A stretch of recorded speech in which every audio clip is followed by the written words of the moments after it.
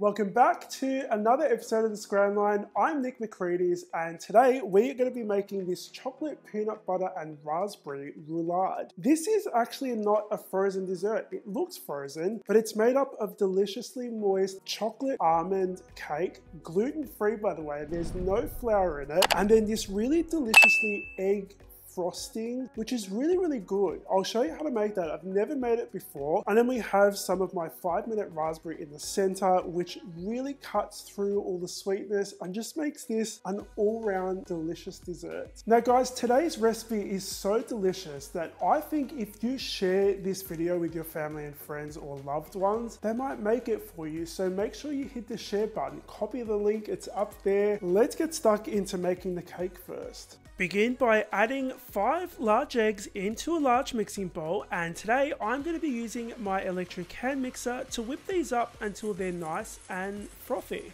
Then with our sugar, we're going to be adding it in a little bit at a time just to introduce the sugar, give it a chance to dissolve before we add in the next bit. So a little bit at a time. Once you have all your sugar in there, continue mixing for about 5 minutes and your sugar egg mixture will become nice and fluffy and double in size. To a separate bowl, I'm going to be running some cocoa through a sieve, and then I'm going to be adding some almond flour in there. We're going to use a whisk to combine this and then sift it into your egg mixture. Use a large spatula to gently fold this through your egg mixture. The reason why you want to go nice and slow is because you don't want to deflate your egg mixture, because we've just spent 5 minutes whipping it up. I have a 20 by 35 centimeter rectangle baking tray. We're going to spray the bottom with some oil and line it with baking paper. Pour your deliciously chocolate batter on top. Then you're going to use a spatula to very gently spread this around. We're going to bake this for 10 to 15 minutes. Yep, that's all it takes on 180 degrees Celsius. Once it's finished baking, let it cool down completely. Let's move on to the frosting. This is not a frosting I've ever made before. It actually starts off by making a syrup. So we're going to be adding some caster sugar and water to a medium-sized saucepan. Give it a very quick, gentle stir and then bring it to a boil. While it comes to a boil, you want to use a pastry brush that's dipped in a little bit of water to brush down the sides of your saucepan. Those little sticky bits that are on the side are syrup, and they can cause crystallization, which you definitely want to avoid when you're making syrup like this. While the syrup is reaching the correct temperature, we're going to move on to the rest of the frosting, and this frosting is an egg yolk based frosting. So add some egg yolks to a large mixing bowl, get those nice and pale and fluffy. Then once you've reached 120 degrees Celsius with your syrup, you're going to very slowly, in a thin and steady stream, pour that very hot syrup into that egg yolk mixture. While your mixer is on high speed, it's really important that you add it slowly, otherwise you risk cooking those egg yolks and you're just going to have to start from scratch. Your egg mixture should look nice and pale and thick. That's what we're looking for. Once you reach that consistency, and it'll take about 5 minutes, you want to add your unsalted butter, and we're going to whip this up for another 5 minutes. Add some vanilla extract. I forgot to add that in there. It's meant to go in with the butter. We're going to whip that in there until it's well combined. And then we are going to be splitting our frosting into 2 mixing bowls. In one mixing bowl, I'm going to be adding some dark melted chocolate. Once that's combined, to the other mixing bowl, we're going to be adding some peanut butter. Now, you can use crunchy or smooth for this. I like crunchy peanut butter. Our frosting is done. Let's move on to our 5-minute raspberry jam layer. We're going to be adding some gelatin and water to a small mixing bowl. Now here's a little handy trick guys. Using a fork to mix these 2 ingredients together is the best way to mix them together. The fork actually cuts through everything and you don't end up with lumpy gelatin that's unmixed.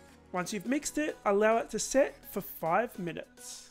We're going to spend that 5 minutes making the rest of the jam. So add 2 cups of frozen or fresh raspberries to a heat-proof bowl, along with some freshly squeezed lemon juice and some sugar.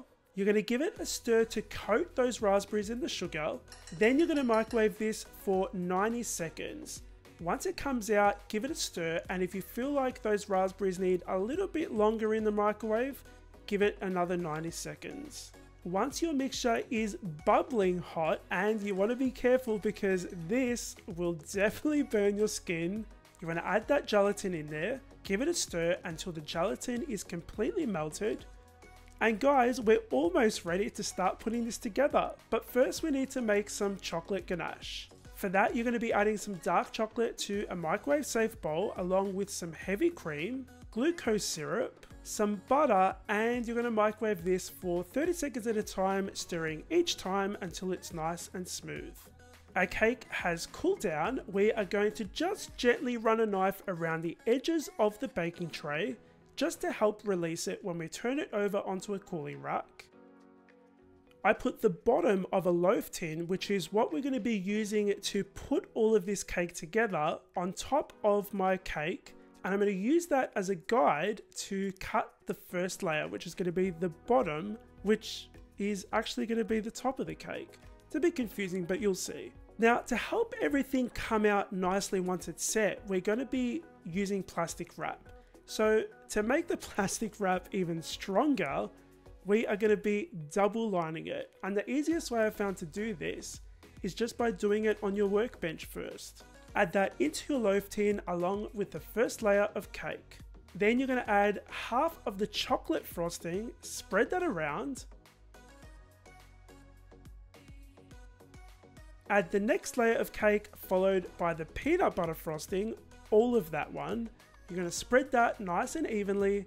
Then you're going to add a layer of that raspberry jam. Now, if your raspberry jam cooled down and set, you can always pop this back in the microwave and just get it back to a liquid consistency. Add the next layer of cake followed by the rest of that chocolate frosting. Get it nice and smooth, and the final layer of cake is actually going to be scraps that's left over from the cake. And we're not going to see this layer because that top layer is actually going to be the bottom of our cake. Fold the excess plastic wrap back over the cake. We're going to pop this in the fridge for 2 hours. I actually left mine in there overnight. It's the next day and our cake is ready to be unwrapped. We're going to pop this onto a serving tray. I'm just using my chopping board, and we're going to pour our chocolate ganache on top and use a spatula or a spoon to help drip it over the cake. This thing is ready to serve up right now. You can serve it chilled straight out of the fridge, or you can let it thaw for an hour and it's much creamier and easier to put your fork through. Now, I've made this and served it straight out of the fridge, and I've made it and served it thawed out of the fridge so that the frosting is nice and soft. And I'm gonna say, I kind of like both. They're both really nice. The cold, stiff frosting is nice. I like it. But if you want something that's a little bit more like easier to put your fork through, then leave it out of the fridge for an hour before you serve it. This tastes so good. Chocolate frosting, peanut butter, and that fresh raspberry sauce, which has the lemon juice in it and just like cuts through the sweetness. It just makes something really special for you to serve to your guests. This is minimal effort, guys. It really doesn't take a lot of effort, and it looks really, really cute and impressive. This really cute layered dessert. I hope that you guys try this recipe. It's in the description box below if you want to try it. Make sure you subscribe to my channel because there are loads of really great videos on this channel, and I will see you all on the next episode of the Scran line. By the way, if you want to see more recipes, I have some over there. Click over there for more free recipes. Bye.